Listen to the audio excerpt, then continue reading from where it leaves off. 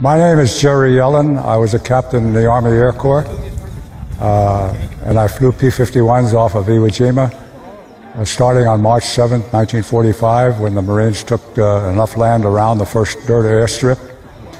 I made 19 flights over Japan, starting on April 7th, 8 hours in a P-51.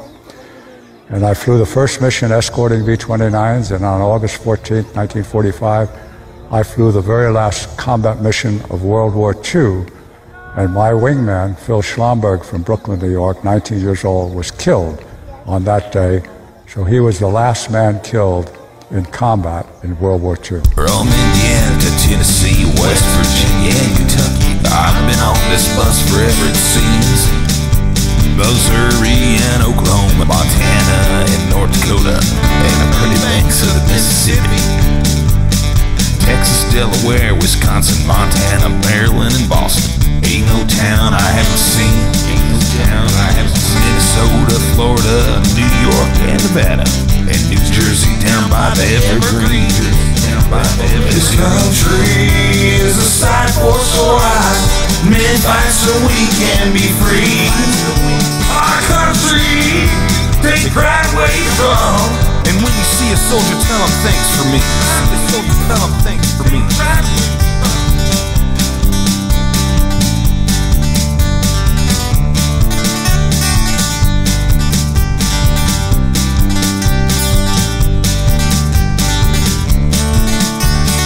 California, Colorado, Idaho, and Alabama. God's country is where you want to be. New Mexico, Utah, Nevada, Massachusetts, Maine, and Texarkana, and a beautiful place we like to call Hawaii. This country is a sight for sore eyes. Men fight so we can be free. Our country, take pride where you're from. And when you see a soldier, tell him thanks for me. Tell him thanks for me. In 1988, my youngest son married the daughter of a Japanese kamikaze pilot. This took me from hatred to love of family. I have 3 Japanese grandchildren.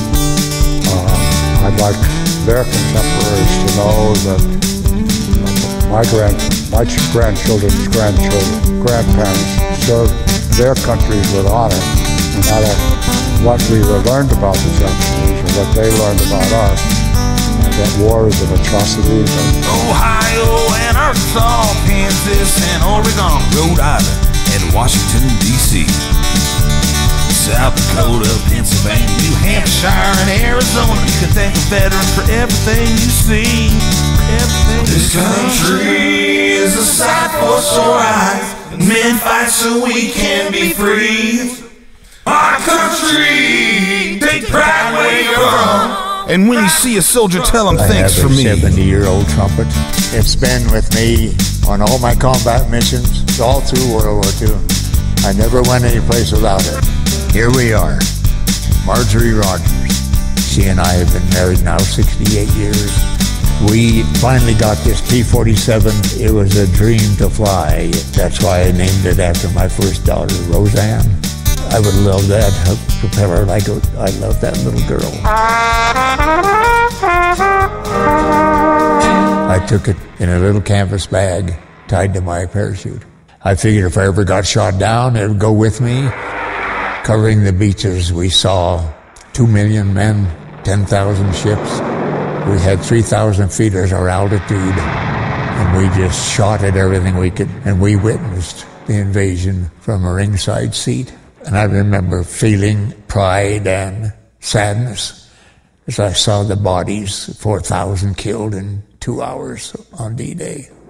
2 weeks after D-Day, we were the first fighter squadron on a strip that was built there. After a bad day attacking this German Panzer Division, seeing innocent civilians massacred that were held up on top of the tanks, that's why I had to play that night.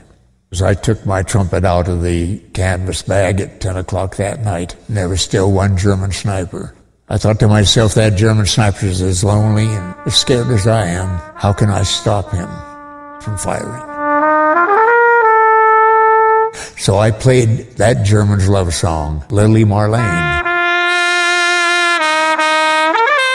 And I wailed that trumpet over those apple orchards in Normandy, and he didn't fire. The next morning, here came the military police up.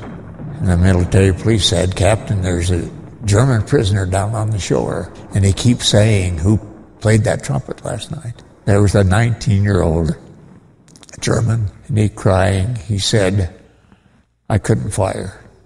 He stuck out his hand, and I shook the hand of the enemy. He was no enemy because the music had soothed the savage beast. My ambition as the last action on my part as a veteran is to hit high C and fall right into the grave.